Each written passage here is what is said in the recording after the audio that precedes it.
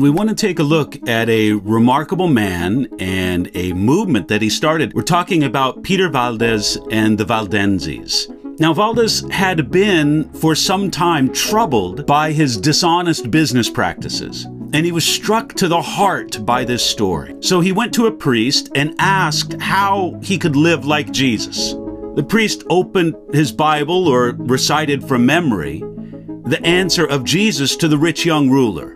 Matthew chapter 19, verse 21, if you would be perfect, go, sell what you possess and give to the poor, and you'll have treasure in heaven. Come and follow me. Valdes decided to do exactly that.